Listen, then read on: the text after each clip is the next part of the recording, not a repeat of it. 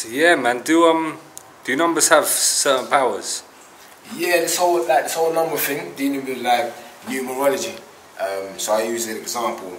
A lot of the times I say up like 7. You know what I mean? 7 is one of my favorite numbers, and all throughout history, you can see in different denominations, different cultures, they would use the number 7 to represent something. You know what I'm saying? So for example, within Christianity, you got the 7 angels, you got the 7 heavens. In Sufism, you have the 7 nafs, or the 7 bodies. You understand what I'm saying?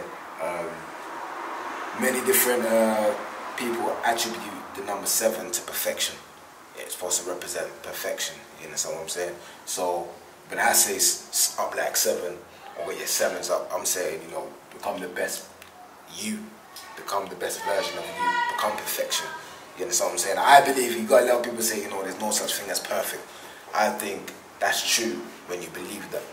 If you say there's no such thing as perfect, then there's no such thing as perfect. You understand what I'm saying? It's literally that simple.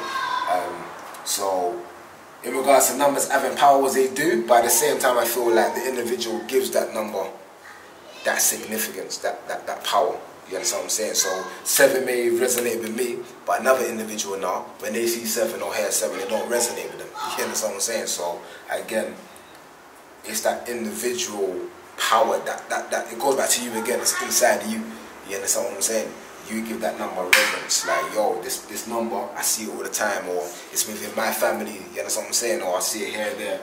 So therefore, you start to associate a feeling with that, a memory with that, an idea with that, a power with that. You understand what I'm saying? So 7's power to me, because I say it, is simple. You understand what I'm saying? And you can see it in different cultures or whatnot, but I feel like they've done the same thing.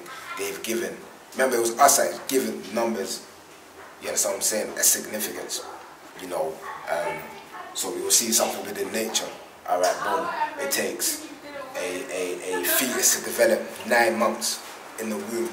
You understand what I'm saying? And then it's completed, and then comes, you know, the human beings come out. You understand what I'm saying? So the number 9 represents completion.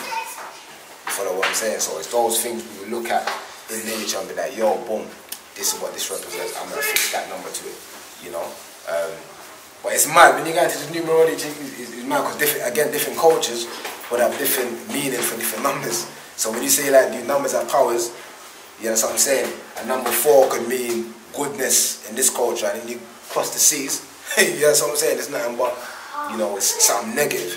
So then it's like, what is it then? Like, you know what I'm saying? Where's this power lying? So yeah, man, that's my take on this whole numbers numerology thing.